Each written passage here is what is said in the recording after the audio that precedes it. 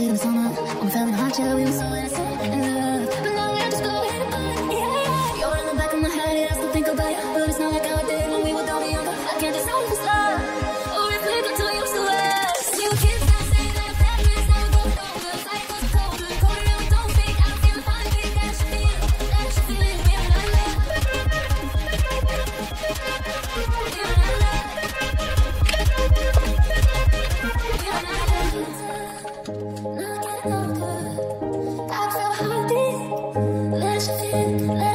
we're not love. We're not love. Premium is more than just music. It's music without the outbreaks. It's music on demand, so you can pick and choose what you hear, even on mobile. It's offline listening, so you can take your tracks to go. It's unlimited song skips, so you have control over your tracks on any device. Dive back into Premium. Tap the banner to learn more.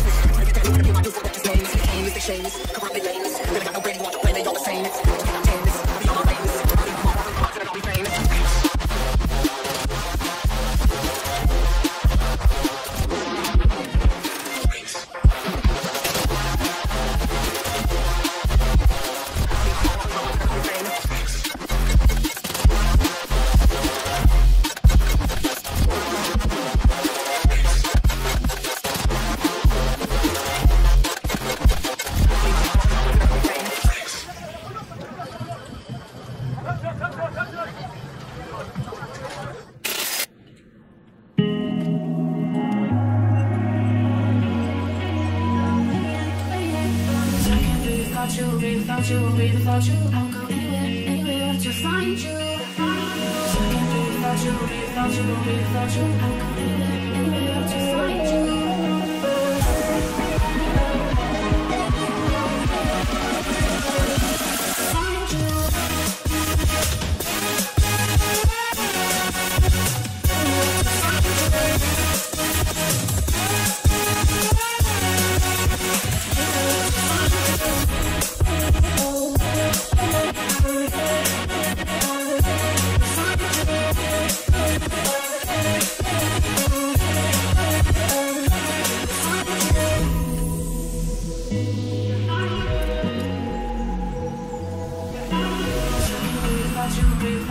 Without you, I'll go anywhere to find you.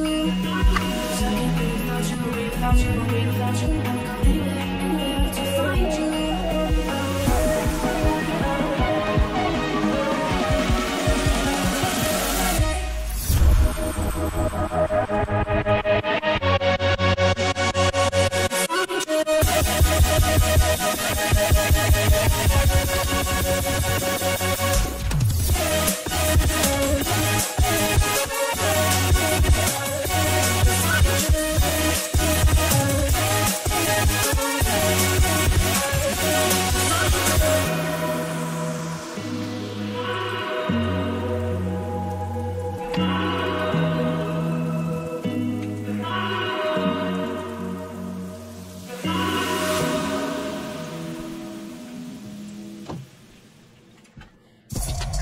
Upgrade to Premium and unlock access to ad-free music. The vehicle has been undergoing plumbing and wiring work during its time in flight, which now seems to have concluded with the installation of its rapid engines. What still seems to be missing though is the covers for the engine under. So far we haven't seen any indicators for this. So the real question is everyone's mind, when is this going to launch? Well, sadly that question remains very elusive. The indicators will come down to the initial pressure test and price of both booster 4 and engine 20, the completion of ground support equipment, especially GSE tanks and tower propellant systems, and of course approvals from the FAA. Hopefully we'll get some updates on all of this very soon.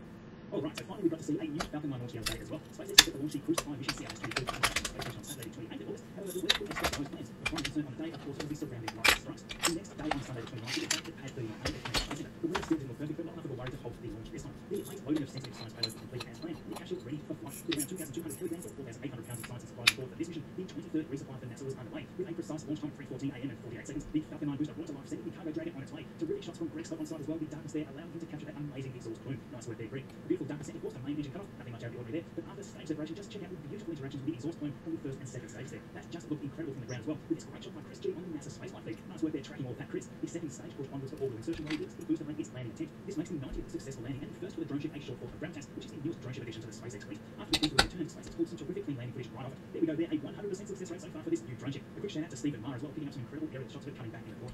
So after all the booster excitement, we saw the typical second stage engine cut off and separation of Cargo Dragon as it began to then chase down the International Space Station. Fast forward around 30 hours or so, and we see here the Cargo Dragon on its final approach to the docking port of the International Space Station's Harmony module. Here it's joined the Crew 2 Dragon, which is scheduled to return to Earth early to mid-November, along with Sigma 16, Soyuz MS-18, and Progress 78. It is busy up there. Congratulations yet again, SpaceX, with another perfectly executed mission. In other Dragon updates, we of course are all desperately waiting to see news on Inspiration 4, which will certainly be the event of the month. Just check out these new photos shared here by Jared with the new cupola, which is now part of the Dragon Resilience vessel. This is going to provide amazing views of Earth while on the mission. I can't wait to see all the photos and videos from this view. Tony Bell, he created terrific renders to celebrate this upcoming mission as well. As far as we know, this is all set to launch on the 15th of September, just a little over a week away now. And so we had a very interesting Astro launch this week as well. Our friends at NASA Spaceflight News covered their third orbital launch attempt from Kodiak Island in Alaska early this week. On board this vehicle, which was first ever test payload belonging to the US Department of Ashes. In just a few moments, the engines have burned through enough propellant to lower the total mass of the vehicle and have it steadily climb once again. With orbit being the goal for this mission, this outcome was a little disappointing as the vehicle could never make it there with an engine loss this early. However, all data is good data, and at this point the objective became simply reaching max Q, which they did some 2.5 minutes later. As the vehicle passed through the zone just above 30 kilometres, the engines were shut down, with ground control issuing the command to safely terminate the flight.